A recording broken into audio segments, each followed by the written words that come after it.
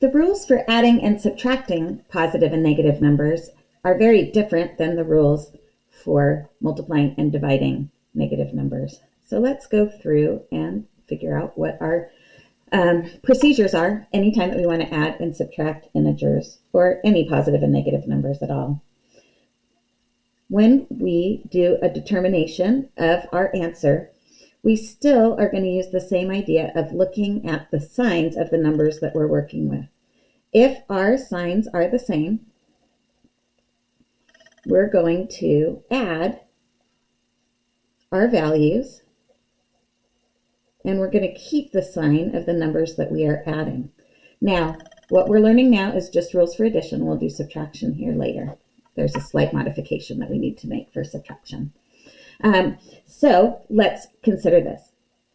5 plus 5, our signs are the same, so we're going to add them. And we're going to keep the sign that they had. So a positive 5 plus a positive 5 helps us and ends up at a positive 10.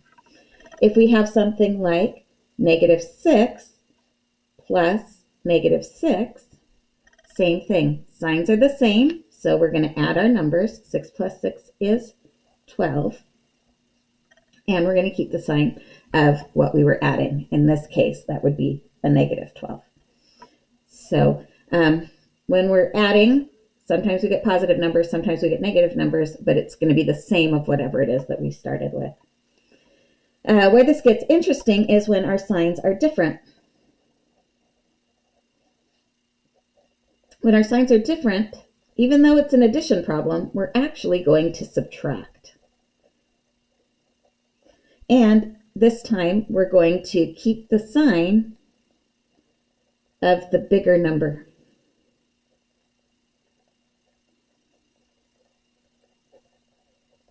Let's look at a couple of examples of that. Let's suppose that I have 10 plus negative 8. In this case, my signs are different. The 10 is positive and the 8 is negative, so I'm going to subtract those numbers. When I subtract 10 and 8, I end up with 2, and then I'm going to keep the sign of the bigger value. In this case, I had 10 that were positive, but only 8 that were negative, so I end up with more positive values, and so my answer resulting is positive. If I do something like this, negative 7 plus 4, again, my signs are different. I have a negative number and a positive number. I'm going to subtract the values, so 7 minus 4 is 3, and I'm going to keep the sign of the larger number. 7 is bigger than 4, 7 was negative, so in this case, my answer is going to be a negative 3. One of the things that really helps me with addition is to think of this in terms of either sports teams or money. Let's look at money. If you think of positive numbers as having money and negative numbers as owing money, all of these rules kind of make sense. Here, if I have money and I add more money, I have lots more money. If I owe someone and then I owe someone more, I owe a lot more money. However, if I have some money and then I owe someone, if I have $10 and owe someone $8, I still have $2 left in my possession. If I owe someone $7, but I only pay them $4 back, I still owe them $3.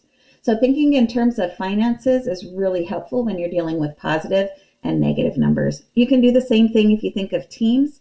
How are the teams growing? In this case, 5 members of the positive team go with another 5 members of the positive team, and I have 10 members on the positive team. Here, 6 members on the negative team, another 6 join the negative team for a total of 12 on the negative team. Here, I have 10 on the positive team, but 8 on the negative team, so the positive team has 2 more than the other. What are they winning by?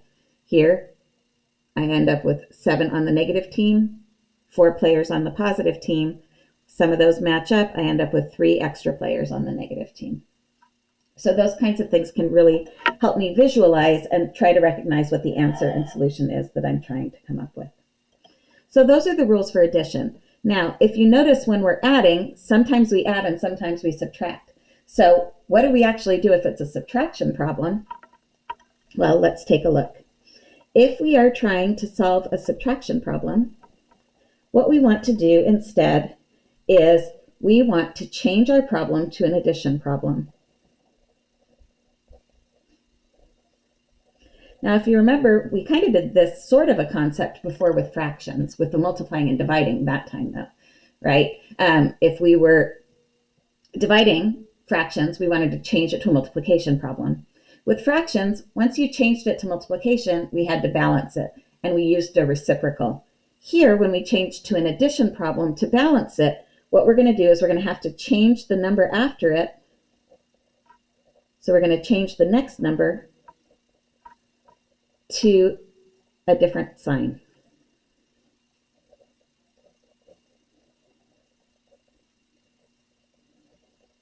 Let's look at some examples of how this would work. Let's slide this up a little bit. Let's suppose that we start with 3 and we want to subtract -7. Never subtract again. I see a subtraction and I'm going to change it to an addition. Then, to keep my expression balanced, I also have to change the sign of the number that comes after it. I had a -7. It's now going to become a +7. Now that I have an addition rule, now I can go ahead and follow the rules that I've done before. 3 plus 7 gives me 10 as a result. 3 on the positive team, 7 more. We end up with 10 altogether. Let's do a couple of other examples. Let's suppose that we have -5 and we want to subtract 15. Okay. Never subtract again. We're going to change it to a positive number. So, or to a plus rather. So in this case, I have -5. I'm going to change my subtraction to an addition. And then I'm going to change the sign of the number that comes after it. In this case, it was a +15. So now I'm going to make it into a -15. Now that it's an addition problem, I can go ahead and add. My signs are the same. I have 5 on the negative side, another 15 on the negative side makes a total of 20 on the negative side, and my solution ends up being a -20.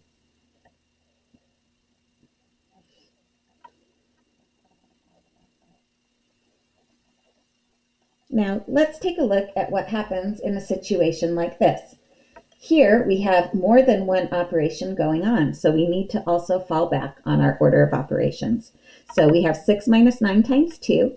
If you go back and think to PEMDAS, right? No parentheses, no exponents, no multiplication or division, but we do have addition and subtraction. Remember, addition and subtraction are equally weighted, so we're going to add or subtract in the order we see as we go from left to right. So the first thing that I'm going to do in this expression is I'm going to solve 6 minus 9. How do I do that? Well, again, never subtract again. So I'm going to have 6. I'm going to change that minus to a plus, and then I'm going to change the sign of the number that comes after. It was a +9 before. Now it's a -9. And now I'm ready to go ahead and do that calculation. 6 plus -9, positive on the 6 side, 9 on the negative side leaves me with a net of 3 negatives. And then I still have to be able to add the 2 that's left. To add -3 plus 2, signs are different. So we're going to subtract again, and we're going to end up with 1. The bigger sign is -1. 3 on the negative side, balancing out with 2 on the positive side, leaves me with 1 extra on the negative side when I do that comparison. And that would be my solution.